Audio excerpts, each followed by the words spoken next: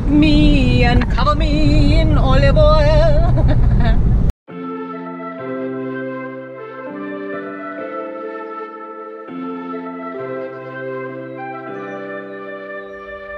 Something's in the air, I can feel it everywhere. Every color seems to bloom, and there's light in every room. Now that you're looking up, I can see it in your eyes that lately it's been tough. Hello from boiling a Paphos in Cyprus. Another stunningly beautiful hot day, and we are feeling really blessed to have this weather. Really sorry you guys at home are not having the best weather, but hopefully we'll be able to bring some back when we do come home. And today we're off to well, we're going to a dam first to have a look at that, and a reservoir. And then after that we're going to a olive making factory museum. Yeah, so Lizzie wanted to well, she picked it out. So what we did was we both decided on something to do today, and you decided to go to the dam. Yep. So we're going to do the dam. Oh damn. And then we're going to be doing the olive tree museum. I don't think it's olive tree, no? just an olive making. Olive oil making. Olive oil. I just thought, you know, something a little bit cultural, and we'll take you along on that because I really want to see the processing of it and everything. So I'm looking forward to that. Okay. See you later, guys.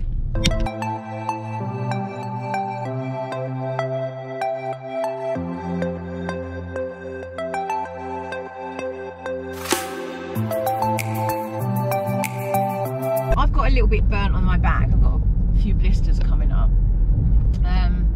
but yesterday I weren't feeling too well. We got back to the hotel, and I was just feeling a little bit off. My stomach feels a little bit funny, but I felt a little bit dizzy, and we was in the restaurant, weren't we? And I said to Neil, I feel really hot. I don't know whether it was the heat that was giving me a little bit of anxiety, but it was ever so hot there. But I got back to the hotel and I still was feeling a little bit shaky. So you had a beer, didn't you? And I just weren't feeling it. I haven't really been drinking much anyway. I've stopped drinking a hell of a lot, and I just have the odd cocktail here and there when we're here, but I've not really been feeling that I want to drink. I don't know if it's a hormone change through the menopause or what, but alcohol just doesn't agree with me anymore. But we got back to the hotel and I said to Neil, I just don't feel right. So I laid down for a little while, and because we'd already eaten in the daytime and it's just so hot, you just don't want to eat a lot. So we had a nice little meal at the harbour. No, it wasn't harbour, was it? It was Lecce, in Lecce. That was it, Lecce. It was right near the harbour though. But it was near the harbour. So, but it was in Lecce Beach. Absolutely beautiful place. Lecce. You say either, I say either, but it's Lecce. Right up north of the island. Right up north of the island. But I lay down and I still said to you, I just don't feel well. So you gave me some 7-Up, didn't you? Yeah.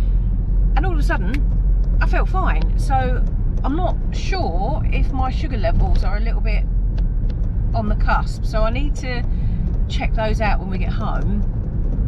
But we're also going to go on a massive health kick because we really want to start getting a little bit fitter, don't we? Well, it's about cleaning out your gut. We just want to cleanse, yeah, we want to cleanse all that out. We started it during the lockdown, didn't we? And we done really well. But since the menopause hit, I kind of have fallen completely off that, haven't I? I haven't been able to sort my weight out at all, and it's frustrating me a little bit. So I guess you ladies out there will understand that. Men, I know you might understand because you get, what was it called? The andropause, which andropause, which a lot of men don't realise that it's out there. And look it up. It's quite interesting. It's the male version of the menopause. So when your husband gets a little bit grumpy, I studied it. could be his hormones as well.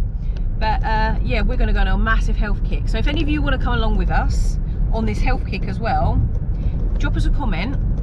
And with Neil being in the health industry, shall we say, he's studied a lot, then we'll be able to help each other out.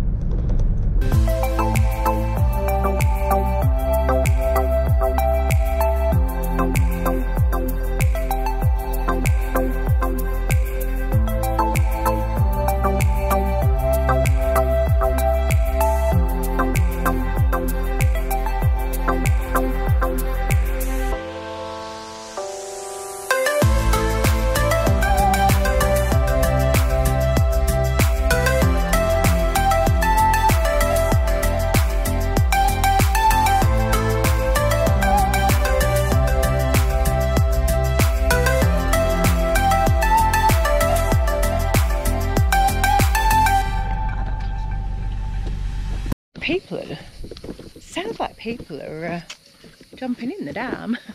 Should we go and jump in the dam? Yeah. Did you lock the car?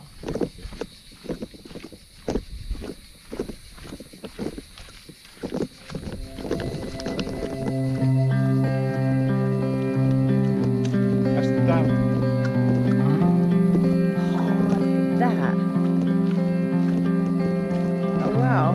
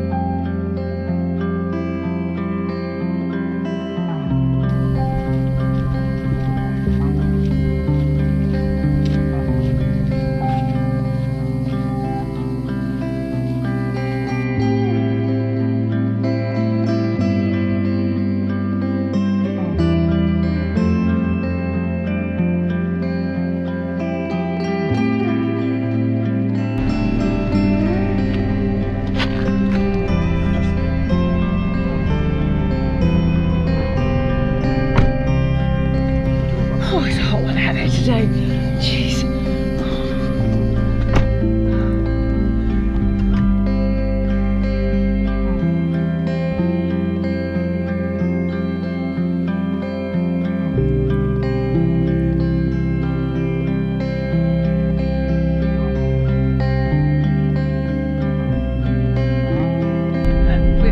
We're out of season.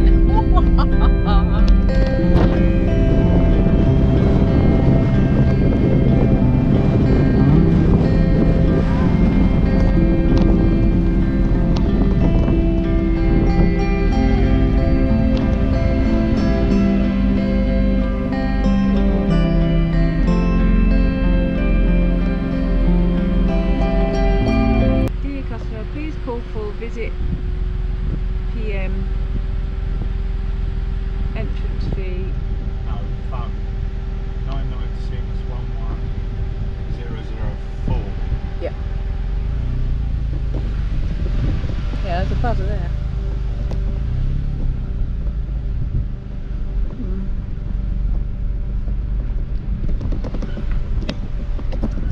Now, are they open?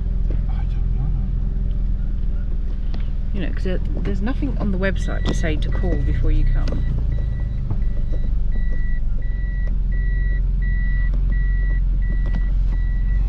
They're probably out in the fields.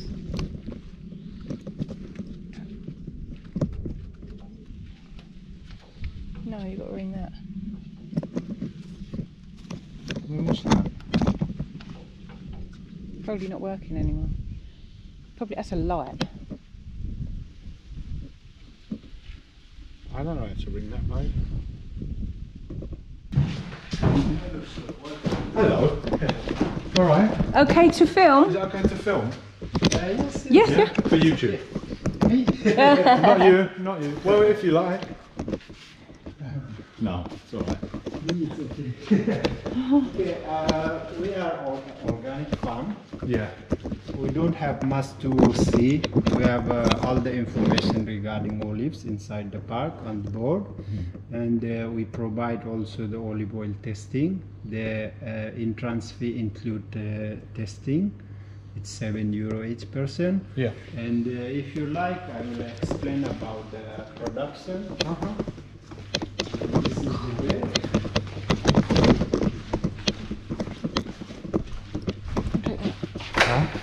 You do. Oh, do you not want to take it? You do. Okay, so we're on the tour. So you can go through the park, you Ah. have all the information.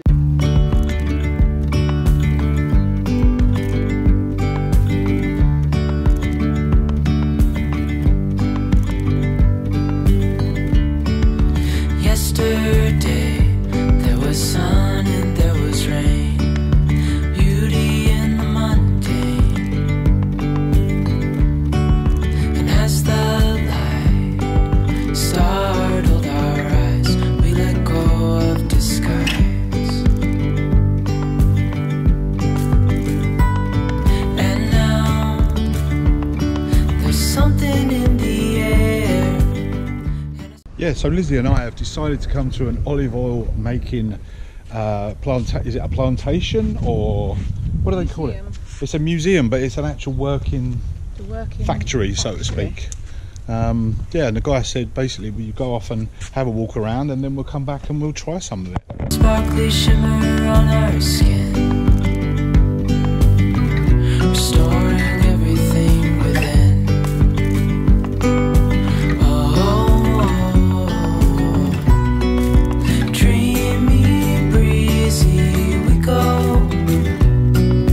Easy, easy on our tiptoes, undercover agents of the other.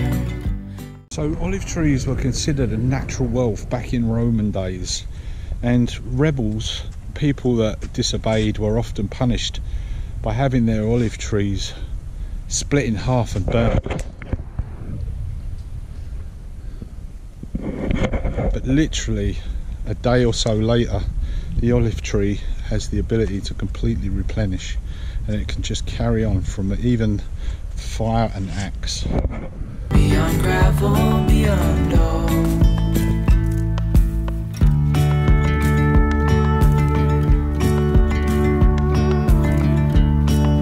Hand in hand. So the importance of this olive press was really quite revolutionary, because it used animals really to turn this millstone rather than humans by hand. You can imagine how much more like a donkey or a cow can do compared to human effort. Quite considerably more, I would have thought. We found a cave. Agents of the other, beyond gravel, beyond all. A bigger scale, the world in hand. Discovery of liquid gold. How did people come up with the idea to extract oil from olives? It seems it was an accidental discovery, as one day someone must have stepped on a ripe olive and realised that it was filled with oil. In the beginning, they crushed the olives with their feet like grapes to extract the liquid gold. As Homer refers to olive oils, often they would wear clogs to protect their feet from the hard olive stones. I have my clogs on. They're Crocs, not clogs. That's where Crocs originated from. As we go, I wouldn't want it any other way. No. Dreamy, breezy, we go. Easy, easy on our tiptoes, undercover agents of the other, beyond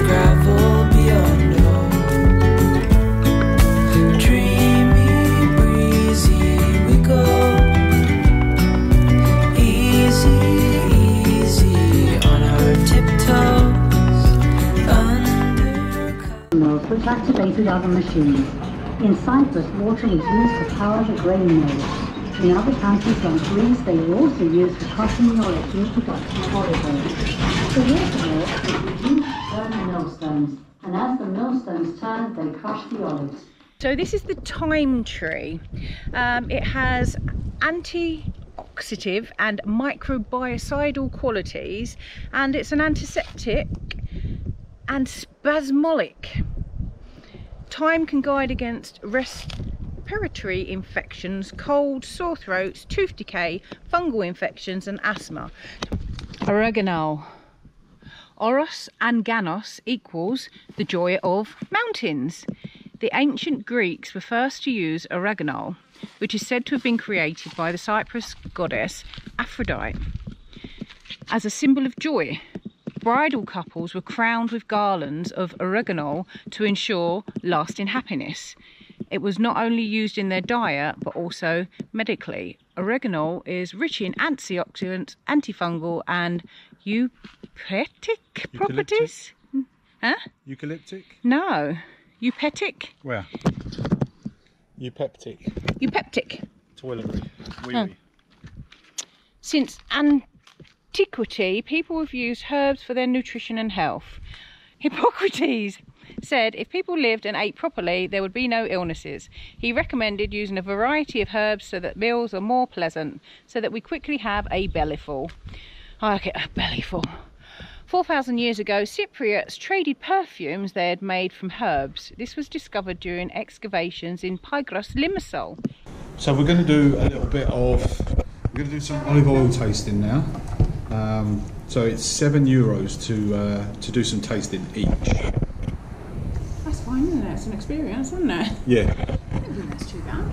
No, that's fine. It's paying back to their little communities as well. Exactly. For, you know, getting our olive oil over to where we are. As you all know, olive oil now in the UK is quite expensive. It used to be, you know, pennies really. Well, not pennies, but it used to be really cheap, didn't it? Oh wow. Oh, lovely. This is two types of olive oil. One is green, that is our top olive oil, and the other one is from the black olives. Lovely.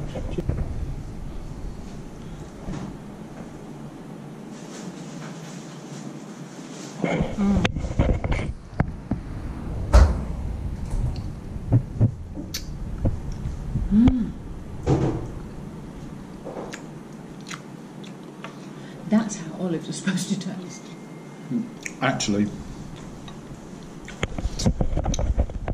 that's really nice. Beautiful. It's better than the supermarket. It's very different.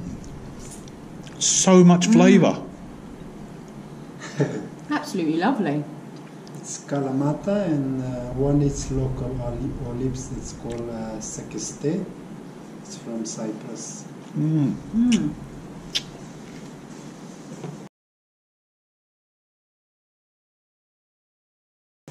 This is the black olive oil. This is from the black olives, right? Black olive oil. Thank you.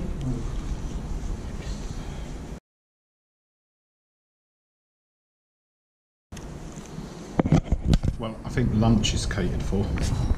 This is good. Right, we'll come back to you once we've really tied into this. What is this? We'll leave that. I really want to saturate it.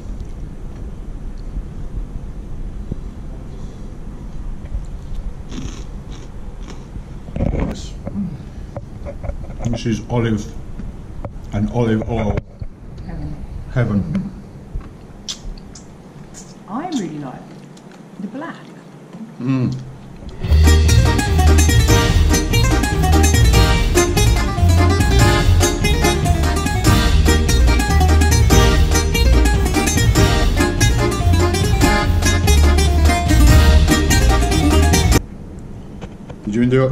Did you enjoy that? Both. What was your favourite one? I preferred the black olives and the black olive oil, but I think the green ones just have a little bit more of a salty taste to them, but they're still really nice.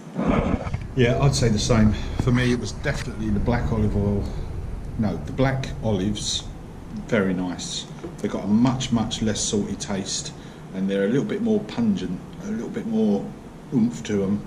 And the black oil as well, or the oil from the black olives, just that much tastier.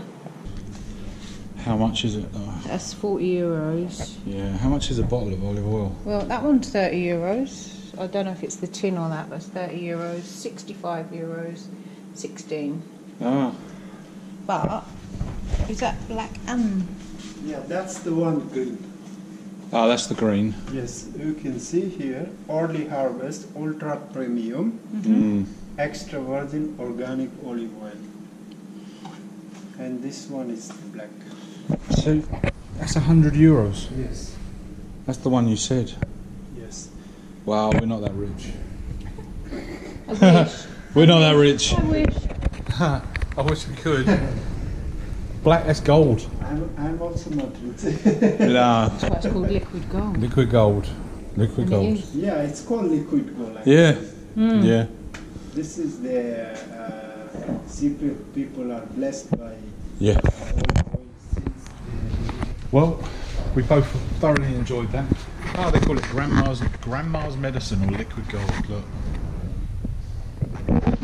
Eat olive oil and come in the evening, eat butter and sleep like a dog. Good fats. Good fats. Very important. And people, most of us, don't eat enough good fats. Really don't. And it's essential for good health. Include eggs and avocados in that.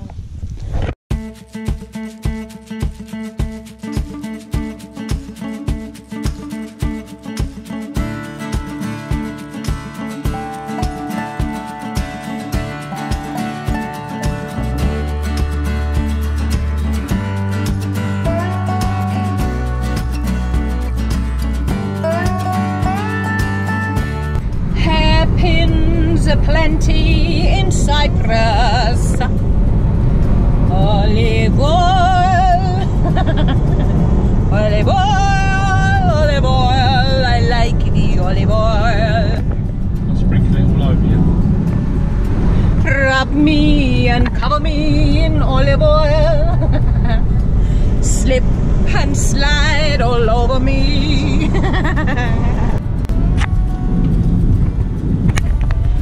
So we made the decision to hire a car. Now, normally on holiday we don't bother doing that. We just stay within the vicinity, don't we? We don't even normally get a bus either, do we? Of course. And oh, horses! Horse! Look up there! So we made the decision to hire a car, and this little car that we've hired is 33 euros per day, wasn't it? Yeah.